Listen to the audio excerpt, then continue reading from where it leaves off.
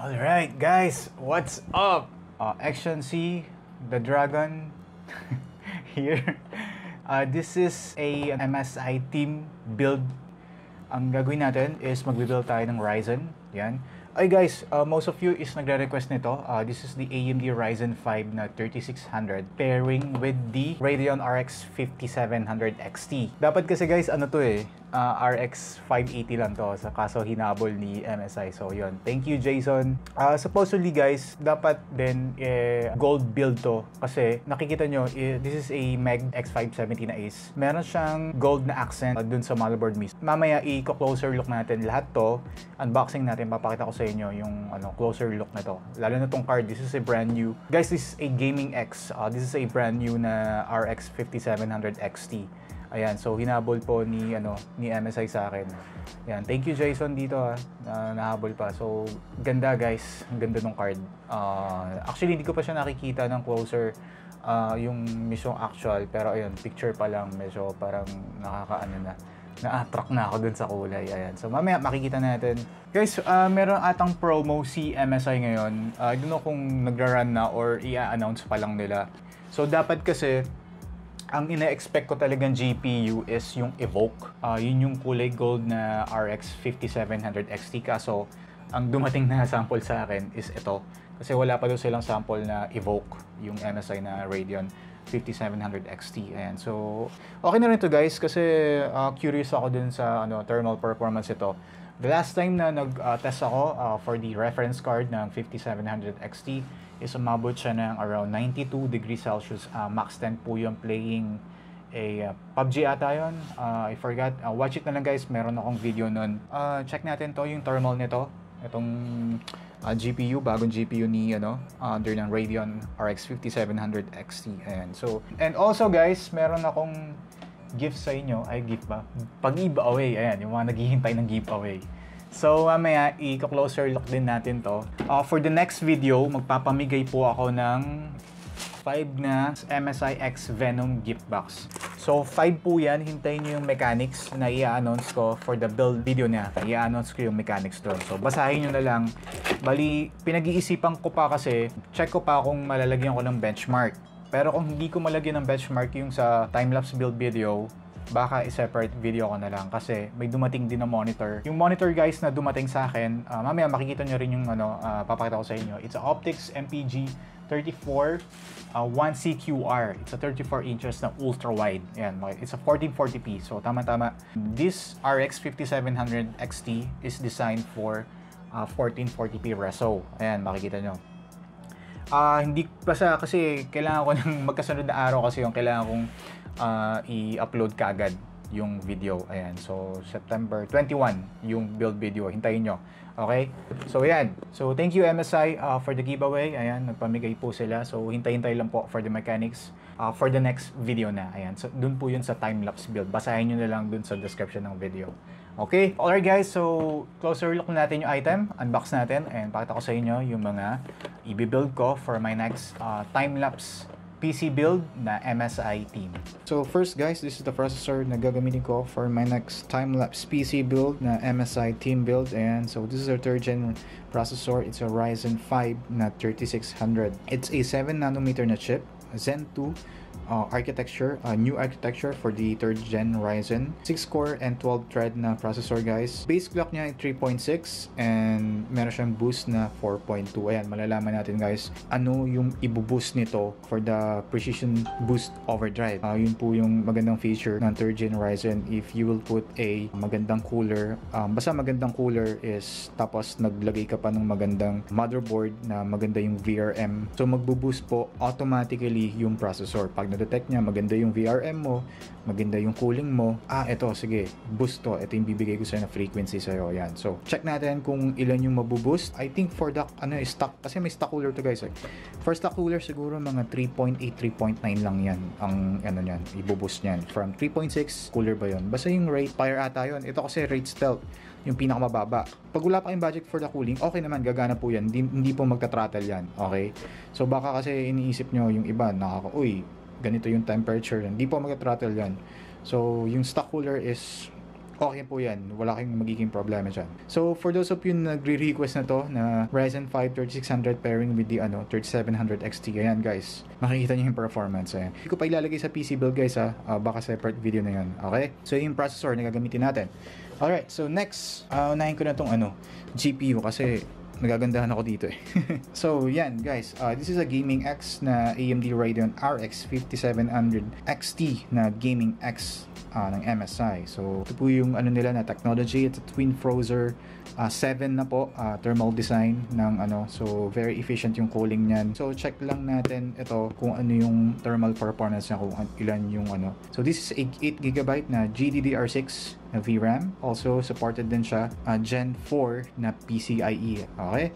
So, also yan, 7nm, yan, Fidelity FX, FreeSync 2 HDR, and also yung RDNA architecture. Yan. So, makikita natin. Mamaya, yung likod ng box, makita nyo yung feature. Also, yung ginamit na fan dito is Torx fan 3.0. Mamaya, i-closer look natin yan. And let's do the unboxing na. Oops. Uy, thank you. Yan po yung box. And so, yung mga documentation and some mga papers here.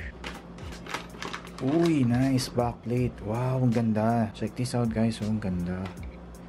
Tapos matte gray here, tapos brush aluminum finish dito with MSI logo, and dito yung taba ng heatsink ko.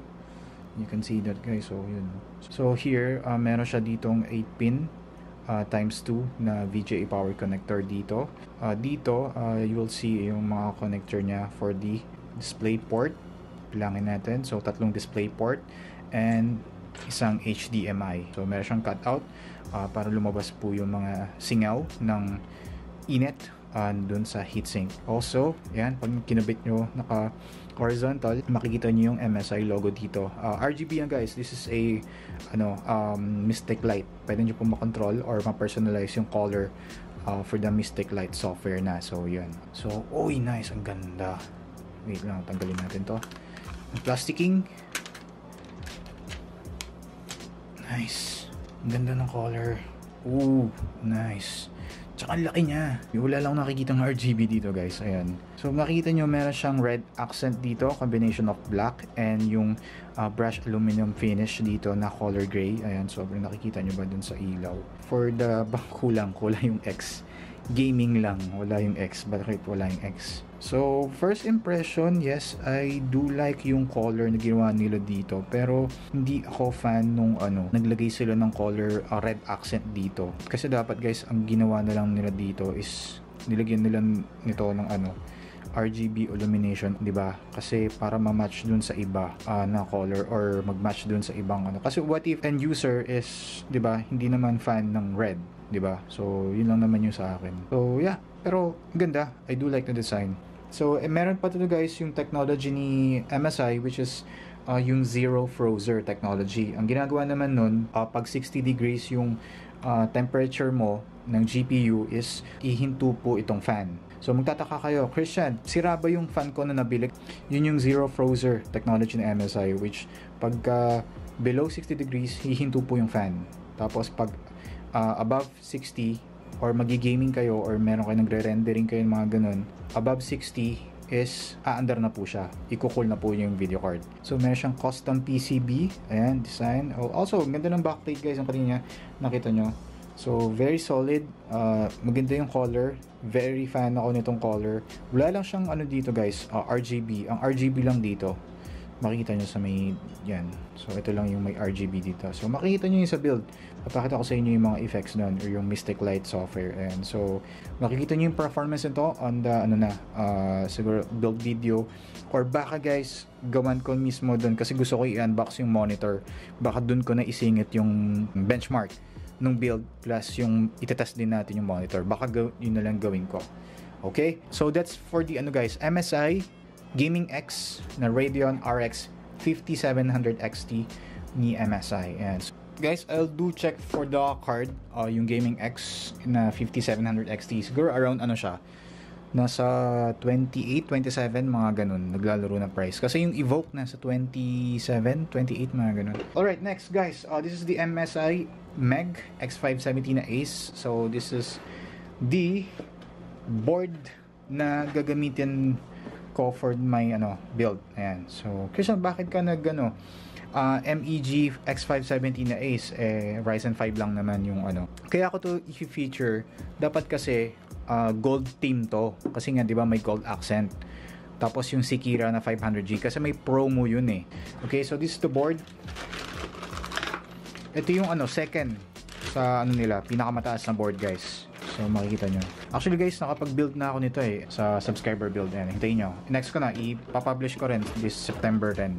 Closer look natin para makita nyo. Ayan, sinasabi kong gold accent. Ayan, kita nyo ba? Meron siyang gold accent sa gilid din. Ayan, sa PCB. Ayan yung mga print. Uy, ang ganda ng guys. So, VRM, ng heatsink. Cooling. Kasi guys, di ba yung sinasabi ko kanina, yung feature ng 3rd Gen Ryzen, which is yung PBO or yung Precision Boost Overdrive. Once na enable nyo yun, or pwede rin kasi by default, naka-auto yun. Magbo-boost din yun. Pero mas maganda enable nyo, guys. Makikita nyo dito, yung sa PBO kasi or Precision Boost Overdrive, pag maganda yung VRM mo, then maganda rin yung cooling mo, ibuboost yung clock speed mo, automatically, wala ka nang isa-set, just enable mo lang yung Precision Boost Overdrive sa BIOS. Okay? Meron siyang 4 DIMM slot. I think, guys, sa X570 na chipset, I think supported to ng up to 4400 na megahertz. Correct me na lang if I'm wrong. Kasi guys, yung 2nd Gen Ryzen, umaabot lang siya ng 32 mga ganun, 32 MHz, 33 mga ganun. So, sweet spot for the RAM, mamaya i-explain ko sa inyo yung frequency is yung 3600 ayan. So over here guys, this is PCH, yan makikita nyo. Tinatawag ni MSI dito, it's a Frozer heatsink. Pan blade na yan is meron po siyang double bearing. Ayan. So, sobrang niyan guys, pagka umiikot na siya or umaandar na siya, sobrang smooth or wala kang ingay na maririnig. So, ang magbe-benefit talaga guys, yung sa X570 na chipset is yung storage device. So, naka-cool yan. Makakonekta po yan dito. Yan, pwede niya ma-cool dito kung ano man yung lalagay yung M.2. Kasi ngayon guys, medyo mahal pa yung mga M.2 drive na Gen 4 na SSD na Nvme. Over here, makikita nyo on the build video, this effect is infinite LED. Yan, meron siyang infinite na parang lumalalim na ilaw. Ayan. Makikita nyo yan guys sa build video niya. So, papailawin natin yan. Supported po siya ng Mystic Light. For the ARGB, hanapin ko lang ARGB guys para tayo. So, dalawang rainbow. 1 and 2 dito. For the 4 pin, meron dito isa. And yun, isa lang. 4 pin guys, isa lang. JP2. Ito, dalawa. So, dalawa dito. Nandito sa gilid. So, dalawang 3 pin addressable dito. Isang 4 pin sa taas. And JP1 ba? And so, meron din siyang Corsair. Meron din. Pwede nyo ilagay dito. Ayan. Dito tayo sa rear I.O. ni Ace. So, meron siyang flash yung BIOS button here and yung CMOS. Then, dalawang Wi-Fi antenna. And dalawang USB 2.0, 1, 2, 3, 4, 5. Then, dalawang 5. I think it's dalawang Tapos, isang Gen 2 na USB 3.1.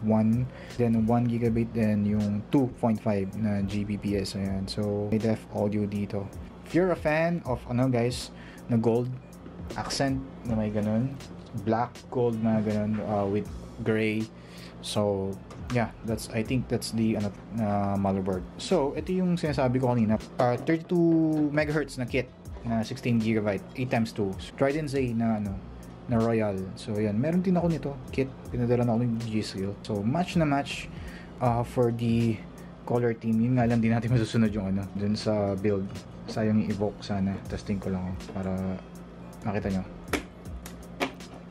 Kata ko sa inyo. Ayan guys. So, diba? Ang ganda, diba? Gold team. Tapos naka yun, sleeve extension. So for the guys, storage, ang gagamitin lang natin sa 500GB na Western Digital na WD Black. Yung power supply na gagamitin natin, the Cooler Master MWE na 750. So this is 80 plus roads with 5-year warranty. Ito po yung bagong version nila ng power supply. Guys, ginawa ko na ito ng unboxing dun sa video, link ko na lang dyan. So hindi ko na gagawin dito. Ayan. So yun po yung power supply.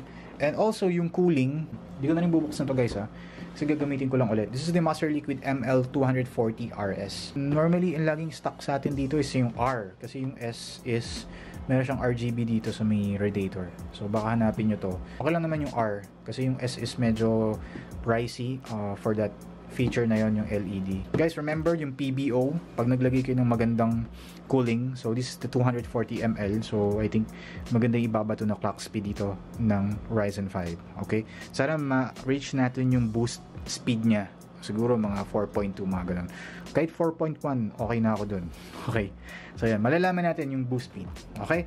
Next nga pala guys, meron siyang may bagong combo, gaming combo sa MSI. So this is the GK30. Wireless ba to? Hindi siya wireless.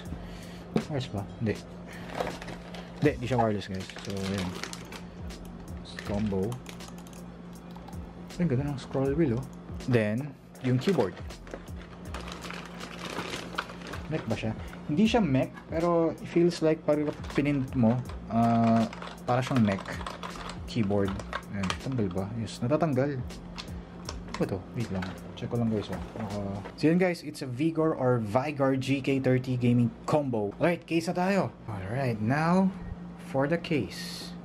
So this is the MSI Sekira 500G. It's MPG ba to? Or MEG? Nakalimutan ko.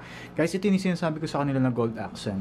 Ayan So, if match na match yung tatlong yun, if you will buy this case, tapos yung board, tapos so you can ask na lang kay MSI for paano ma-avail yung promo na yun. Ayan. Wow! Double-sided na swivel yung door. Nice! Very convenient pag nagbubukas. Ganda rin, hindi ganun ka-dark yung tint.